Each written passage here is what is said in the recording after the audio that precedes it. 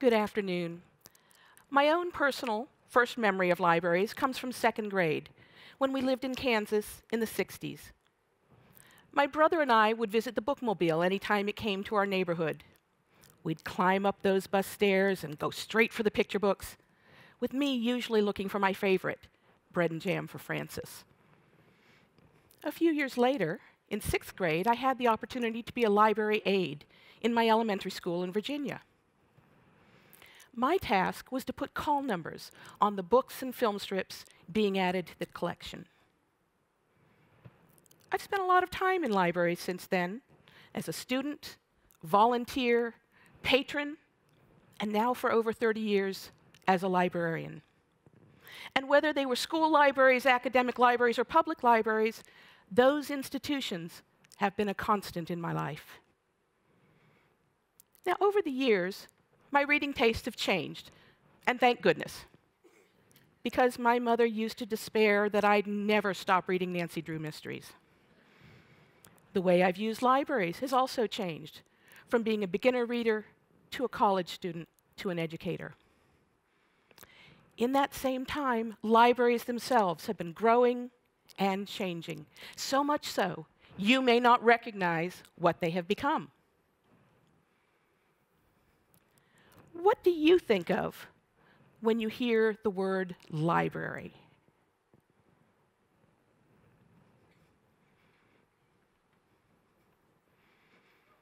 Do you see an imposing building with rows and rows of books?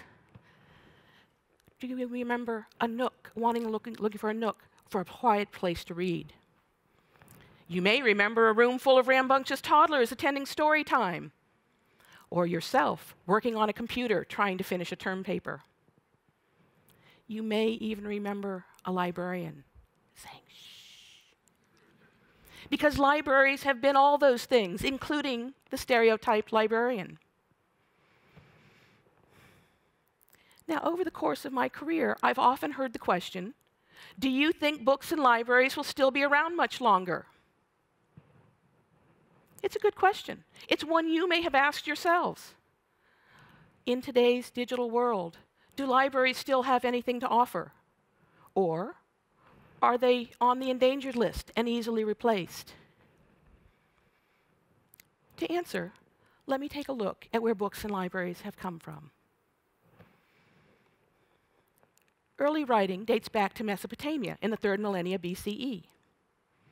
They have found piles and piles of clay tablets that are temple records and business accounts, and which are, in essence, the first books in the first known libraries. Fast forward to today, there are over 1 million books published each year in the US alone. Books haven't disappeared by any means, though their form may have changed. Print books are still extremely popular, but we've gone from this type of tablet to this type of tablet.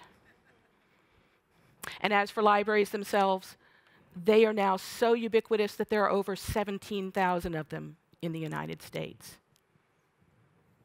So back to the question of whether or not I think books and libraries will survive. Let's just say that since they both have more than 5,000 years of history behind them, I wouldn't bet against them. But that's my opinion. And you may be betting against books and libraries because you're not even sure if people still read anymore. In which case, it might interest you to know that in a survey released this year, 73% of respondents indicated that they had read at least one book in the past year. Their reading habits were different. 65% read print books, 28% read ebooks, and 14% listen to audiobooks. But you know what? It all still counts as reading. So you say, that's great. People are still reading. But do we really need library buildings in order to get books? Well, I will concede that libraries are not the only place to get books, but they are still a fabulous resource. Do you remember those 17,000 libraries I just mentioned? It appears they are still doing quite well. Those libraries have over 1.5 billion items available to check out. Print books, e-books, audio, video. That's enough material to give 5 books to every man, woman, and child in this country. Historically speaking, libraries have offered no-cost books and a quiet place to read and study. But in the 20th century, they began to move away from that role as silent institutions and became more about people and services. When I started in the profession in the 80s, in addition to providing books, the top 3 services that libraries offered were reader's advisory, reference, and programming. Reader's advisory is the art of finding the right book for the right person at the right time. And we librarians do love to talk books. In fact, the most dangerous question you can ask a librarian is, can you recommend something good for me to read? When my own friends ask that question, I laugh at them. And I say, are you sure you have time to start this conversation? Reference is about helping the customer find the information that they need. And the librarian is, if not the font of all knowledge, then the navigator of it. One of my favorite examples of reference service came from what I thought was a simple question from a young library user. He wanted information about whales. To be sure I knew what he needed, I asked a couple of questions. What grade are you in? Is this for a school report? Is this just something you want to know more about? As I started to walk him over to the shelves, I realized I still wasn't sure I knew I was on the right topic. Did this young man need information about the mammal, whales, or about the country of Wales? I almost took him to the wrong section. Now, reference is something that we do less and less in libraries these days, because nowadays everyone can just Google it for themselves, right? Here's my response to that, from a favorite t-shirt of mine. Google can find you 100,000 answers. A librarian will find you the right one.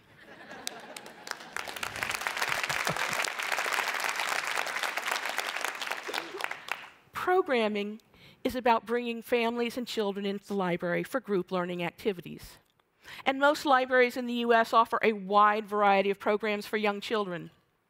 Story times, school-age programs, teen events. Many of those libraries also offer activities for adults, including book discussion groups and creative writing courses. In fact, in 2010, libraries reported that they had presented more than 4 million free public programs to their customers.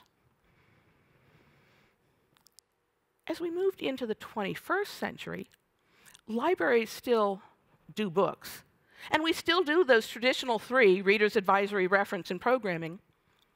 But we are about that and so much more. In fact, do you know what libraries have to offer today? Because most people don't. While most people will tell you that a library is an important part of the community, our own surveys tell us only about 22% of the population really know what libraries have to offer anymore. I believe this is less about communication and more about the vast changes that have been going on in libraries in recent years. And we are no longer the libraries that your grandmother used. Libraries have been evolving to meet the needs of their users. And today, they are more about access, inclusiveness, and community place. In regards to access, the Census Bureau tells us that while that most people now have either a computer or a handheld device, only about 75% of the population have reliable internet service. Because the digital divide still exists, a key role for libraries these days is in offering public internet computers, and many of them provide Wi-Fi as well. In addition to the computers themselves, libraries offer a number of online tools. E-books, databases for things like languages and genealogy, homework help, and job assistance. Inclusiveness is the idea that in a public library, everyone is welcome, and that there is something for everyone inside. Now, you may not think of a library as a place for health and well-being, but today's libraries are offering things like fitness classes and meditation workshops, and they bring in guest speakers to help their users navigate things like insurance and healthcare questions. Libraries also promote employment and help to strengthen their local economies because they provide free technology training, career and college prep, and educational workshops. My own library system has been offering services and programs designed to meet specific population needs. For example, Life Hacks programs. These are programs designed for young adults that let them learn how to apply for college and how to handle their own finances.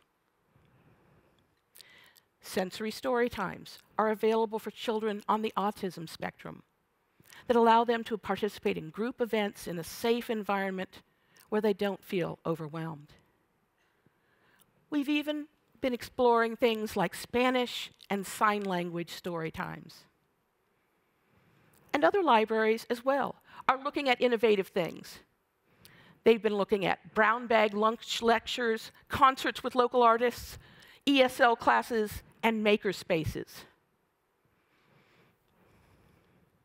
And did you know that you can check out bird watching kits in Alaskan libraries, and you can check out snowshoes in Maine? This is part of an interesting phenomena known as a library of things, available in some communities.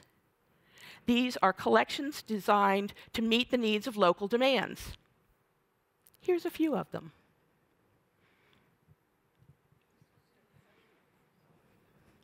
My favorites are cake pans and neckties for job seekers.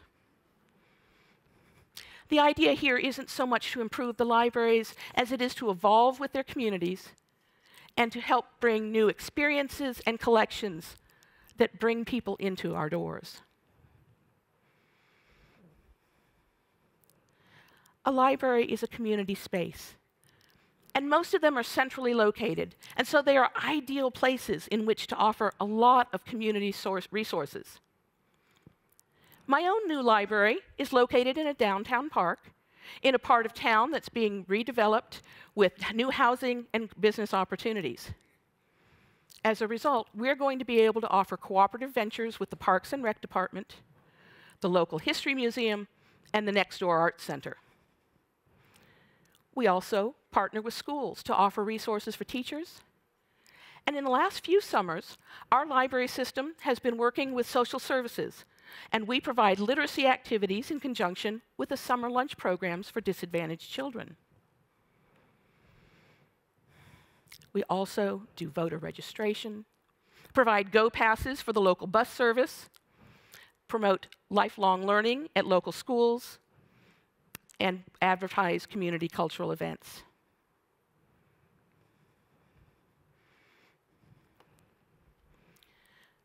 Public librarians interact with all of the parts of their community on a daily basis. And as a result, they are often have firsthand knowledge of their communities and are often the first to recognize a local need. One of these is something you may have heard in the news called the loneliness epidemic. Research is now telling us that loneliness and isolation can be as damaging to health as smoking 15 cigarettes a day. And we have a rapidly aging population and a larger part of the younger generation choosing to live alone. So libraries are finding that a new role for them is in helping our seniors and our singles to navigate this loneliness epidemic. Libraries are also opportunity centers because they offer free internet and GED classes, business workshops, and resume help, helping people as diverse as immigrants and seniors, students, job seekers, and entrepreneurs. The library is a community place, and it is a place where connections are happening all the time. New moms meet up at baby story time and make connections. Seniors attend a program and find that they make new friends. Teens meet up after school in the youth section and hang out or do studying. And our neighbors see each other at the library and settle down for a chat about community or current events. More so than any community center, town hall, or public park ever could, a library is a community building place because it brings so many diverse resources under one all-welcoming roof for everyone to share. People may go to the library looking mainly for information, but they find each other there. Libraries of today and of the future will be less about books and more about their place in communities and their value-added services that they bring to the community. But today's modern libraries are offering more to their communities than ever before. So, do we still dewey? Do we still need libraries? I hope I've surprised you with some things about what libraries are about today. But even more, I hope I've challenged you to go and find your nearest public library to see what they have to offer to you and to your families. Because we still dewey. Indeed we do. Thank you.